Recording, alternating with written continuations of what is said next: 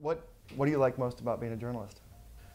Um, Interestingly, I went into it with a background in writing. I had a lot of jobs that involved writing of some sort, book publishing, and the like. And what I found is that I enjoy the most is actually the reporting, just because I meet so many interesting people, and I'm put into so many just unusual situations that most people in day-to-day life don't get put into. And especially in New York City, one of my favorite assignments was it was about 5 years ago. I was an intern for the Daily News, and I got sent to Harlem because there was a report of a tiger in someone's apartment. I remember this.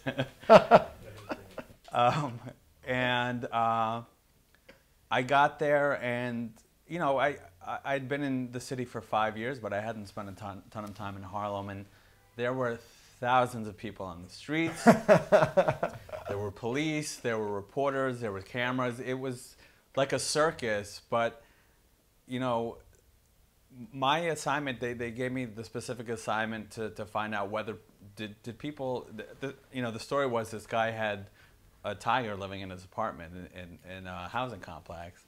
And my assignment was to find out whether, did people know? Did the neighbors know that this guy had, how do you not know that there's a tiger living next door to you? So,